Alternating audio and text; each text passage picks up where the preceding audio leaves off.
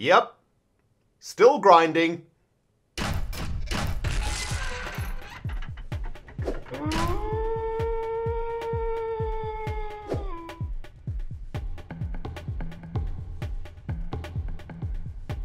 That, my friends, is a rogue-like dungeon.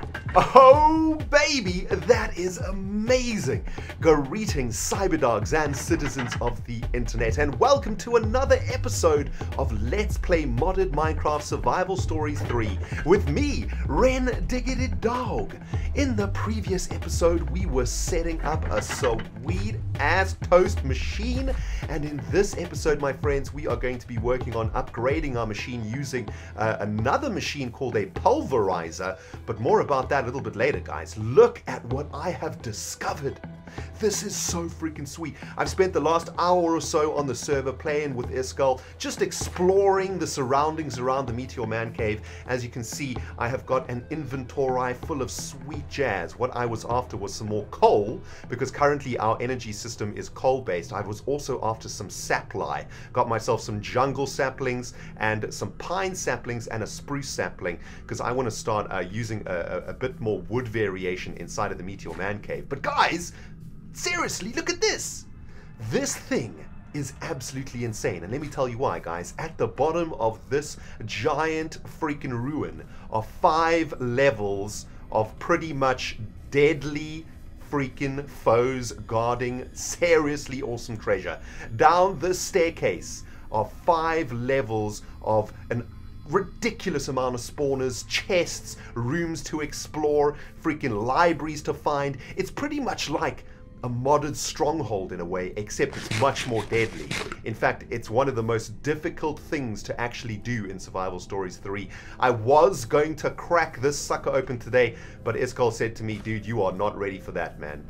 You need to be really prepared in order to take on a roguelike dungeon. So you know what, my friends? We are not going to be taking on this sucker today. We're going to take it on in the next couple of episodes. Get ourselves a little bit more prepared for that. We need to get combat ready, man. We need to get some proper gear going on. We need to get at the very least a bow, and also we need to plan a strategy in order to take the 5 huge levels that will be beneath that thing. But how awesome is that, my friends? You know what, I'm going to press J and I'm going to make a little waypoint over here. Check it out. Let's call this thing Dungeon Disaster as the waypoint, because let's face it, it's probably going to end up being a disaster. But there we go, we've got a waypoint on our minimap now. And let me just zoom out to show you guys the proximity of this bad boy. So it's over here, just across this river, and the Meteor Man Cave, of course, is right over here, which is absolutely sweet. So it's not very far away from our home, and that means, guys, once we are ready to get in there, and we're going to need a butt ton of more food also. It looks like I've chomped through most of my toast now. We're going to prepare ourselves for that, and it's going to be absolutely sweet. Well, cyberdogs, it is another glorious freaking day here at the Meteor Man Cave. Barely a cloud in the sky, the sun is ablazing, and isn't this place looking beautiful? Man, the more that I look at this view, the more that I just want to stay here forever. It's so freaking gorgeous, isn't it? Anyway, guys, welcome back to the Man Cave. As you can see, there's been a few improvements since you were last on. I've spent a lot of time on the server over the last couple of days, just playing, just collecting some resources, doing the odd touch-up to the cave. And as you can see, I've added a few more foundation pillars and whatnot. And I've also dug out another room, which we're going to be making use of today. And we are also going to be fiddling around with something called a chisel today, guys. And a chisel is going to help us make our man cave look even more beautiful. But we're not going to talk about that now, because we've got something really important to get to, my friends. And that is the art of pulverization. In today's episode, to crack this sucker open, we are going to be making for ourselves our second machine called a Pulveriser. And if we have a look at the recipe for a Pulveriser, it's actually not too bad. A machine frame, a redstone reception coil, a couple copper gears, a piston, and some flint, and we're going to be able to make a Pulveriser. And a Pulveriser is important for 2 reasons, my friends. Number 1, a Pulveriser is going to be able to automatically turn our wheat into flour, and number 2, a Pulveriser is going to be able to turn all of our ores into grit. And we are currently doing both of those tasks manually using that freaking grindstone thing, and it is driving me crazy. Damn! A lot of you cyberdogs have been telling me in the comments of the previous episode that we can actually automate that freaking grinder, and we're going to be doing that today, my friends. It's going to be awesome. I've got some really cool plans, actually, for the automation of our toast room, as well as that little room that I just showed you. We're going to be turning that room into a pulverization chamber, where we'll be able to pulverize all of our ores. So that's going to be awesome, man.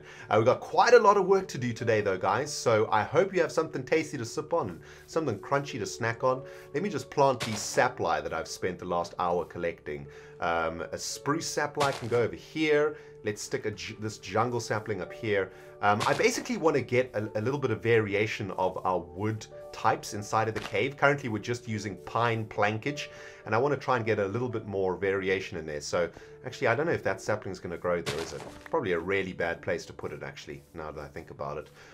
Let's stick it over here where there aren't really a lot of trees. Let's stick it over here, shall we? Okay?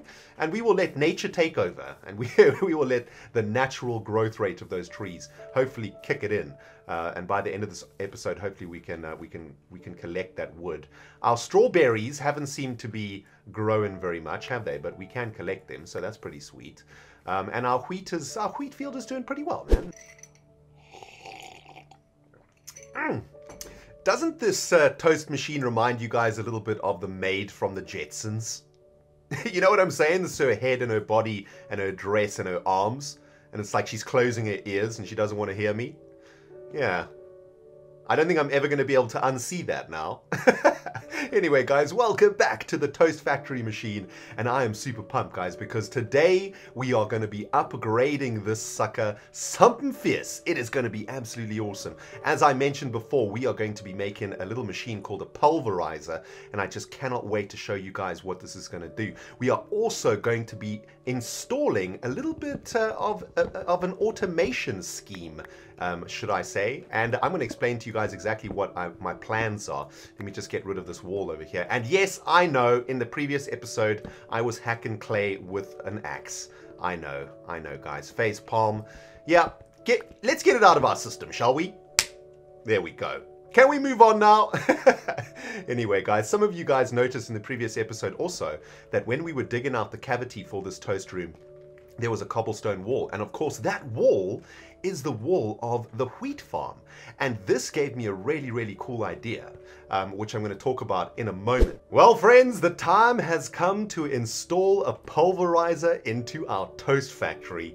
And this is going to be epic. I've just spent a little bit of time figuring out exactly how I want to install this build. And I think that I figured it out, my friends. We're going to automate this sucker something fierce. And man, it is going to be so freaking awesome. I have just built for myself this pulverizer. If we have a look at the recipe, it's just a piston, a machine frame, some flint, copper gears, and a redstone reception coil. We built most of the stuff in the previous episode, so pretty simple to craft.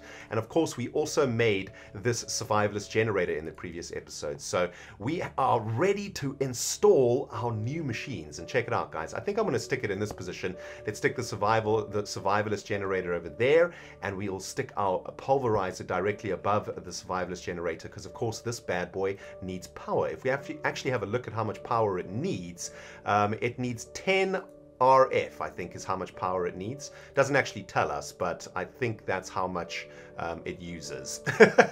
Anyway, there is our survivalist generator installed. Let's get a little bit of coal in there. We'll borrow some from this one. Let's stick that in there. Boom. And let's have a look. Is our pulverizer functioning? Yes, it is, baby. Very, very nice. Now, what this pulverizer is going to do is the following. We're going to stick this wheat into here. And as you can see, that pulverizer mashes up all of that wheat and turns it into flour, which is awesome, right? So we're going to be able to take this flour, stick it in this chest.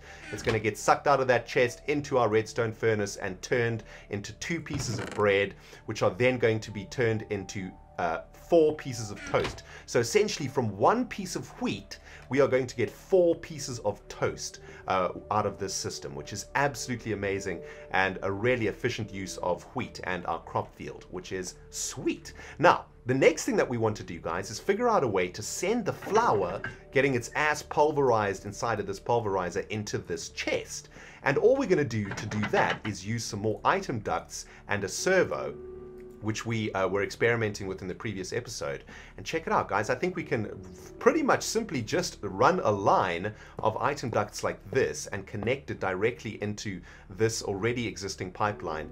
And then we can install a servo over here, configure this servo to only send flour, whitelist that flour like that, and then, of course, we need to configure our pulverizer to send, yes, it's already configured to send the flour out of the top, right? So the top is going to be set to red, and that's going to send the flour out of the top of our pulverizer. So now all of that flour should be landing up in this chest, which it is, and then it should be getting sucked into our redstone furnace, being smelted down into bread, and the bread should then also be going into this chest, and eventually the loop will complete itself and we will just end up with a whole bunch of toast. So that is awesome.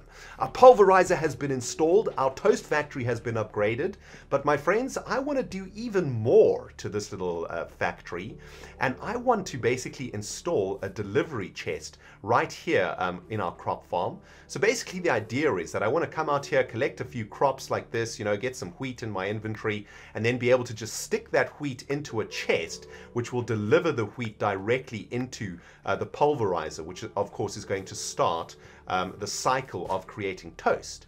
And I think we can do that quite simply too using these item ducts. And what I'm going to do, guys, check it out, right? I've been thinking about how to do this, and I think that I've cracked it. I think what I'm going to do is stick a chest in this position over here.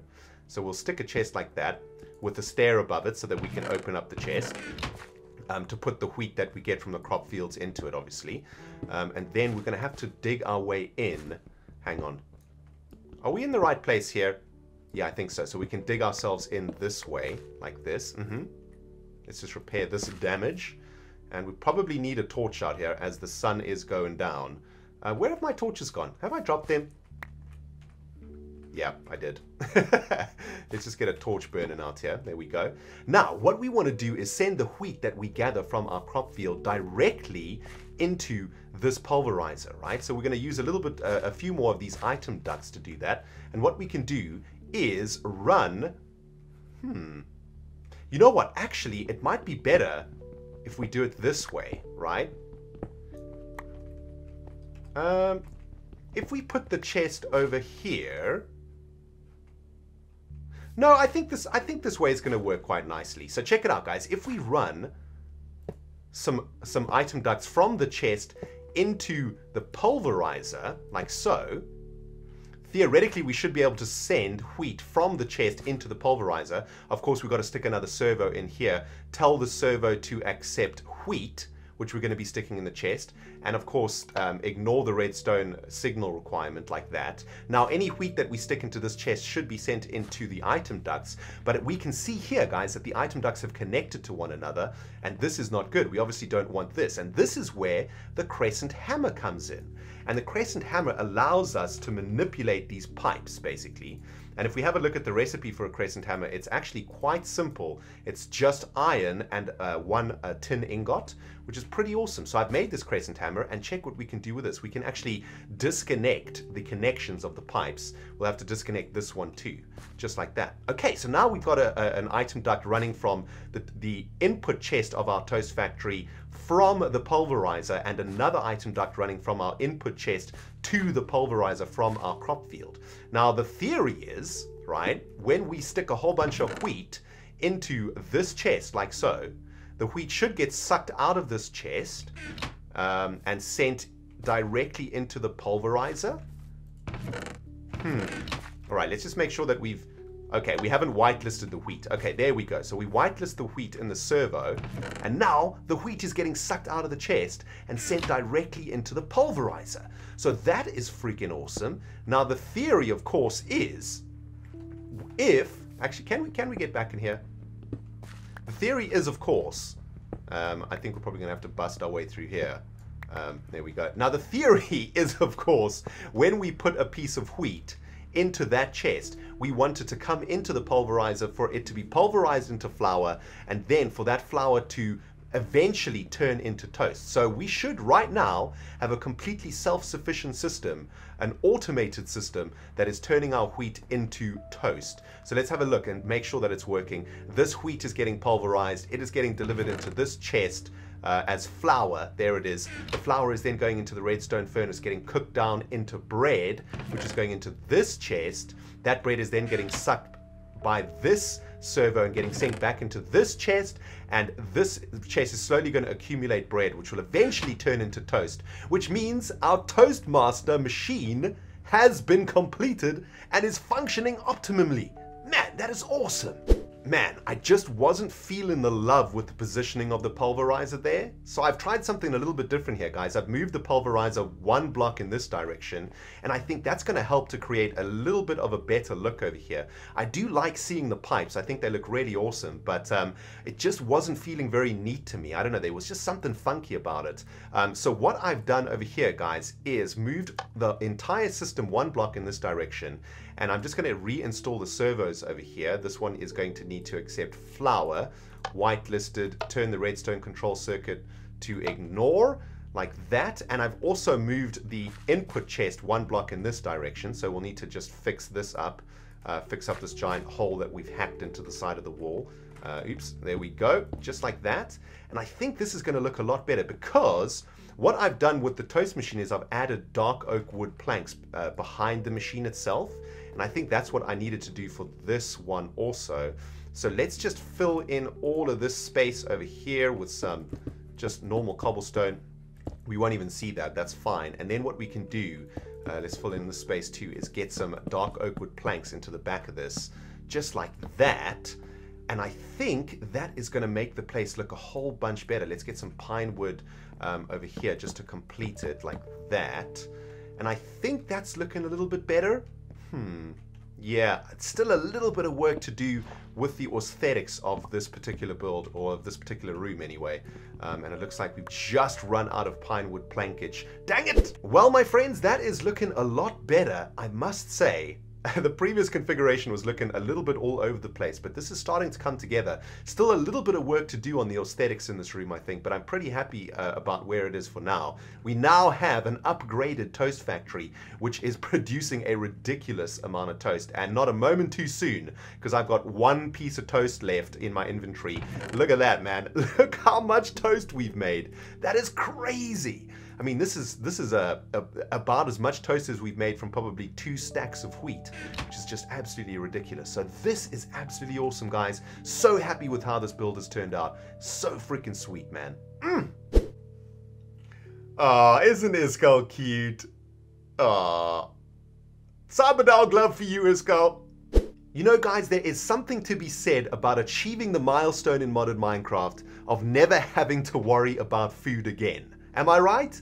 Man, it feels so good to have access to basically an unlimited amount of toast right now. So freaking sweet. I mean, next up we're going to try and put some variety into our diet and try and find some different foods to eat. But for the moment, we have sort of moved past the very early game, so to speak, and we now have solved our food problems, which is amazing. Now, the next problem that we want to solve is this problem right over here, standing here like a butthole, grinding away at our ores. I've been doing this for ages now, guys, and I am tired. I am tired of grinding away, doing the manual freaking labor. I want to automate this system too, and the good news is that pulverizer that we just installed can do exactly the same thing that it's doing with wheat with food, which is absolutely amazing. So for the next part of today's episode, my friends, we are going to be installing a pulverization facility right here in this little chamber that I've dug out inside of the Meteor Man Cave. It's going to take a little bit of a while, I think, to figure out exactly how I want this room to look. But for now, what I want to do is get the thing up and running as fast as possible, because I do not want to grind anymore. So you know what, my friends? We're going to get this sucker going, man. Let's make a freaking furnace. Oh wait, we don't have any cobblestone or any other materials that we need. So give me 1 second while I get all of the required bits. Well, my friends, I can tell you one thing. Recording modded Minecraft on YouTube certainly is a challenge. There is so much stuff to remember. But I tell you what, I have so much fun doing it. I absolutely love the process of creating all of these machines. I now have everything in my inventory that I need to create a survivalist generator. So we're going to make another one of those bad boys. And now we can make for ourselves another pulverizer. There we go. Let's make another one of these bad boys. And you know, this system of crafting just makes life so much easier also. You know, all you have to do is make these things one at a time, and you just have to methodically go through the process to make all of the machines and make all of the bits and bobs that you need. And it's actually really not that difficult to do.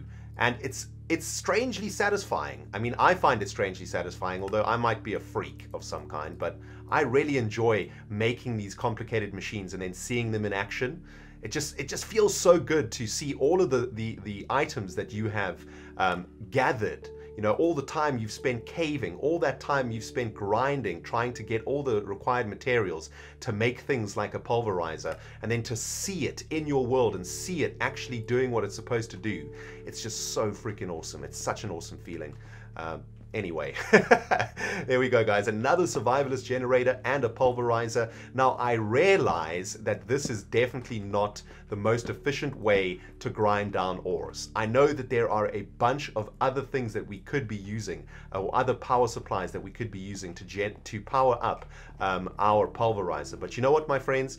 I am just so tired of grinding that I just want to do it right away. We don't actually have that many ores left to pulverize. Let's just have a look how many ores left. Yeah, another stack of iron, another stack of zinc, and that's pretty much it. All of these things are different ores that I'm not really that worried about at the moment. What was this last ore over here?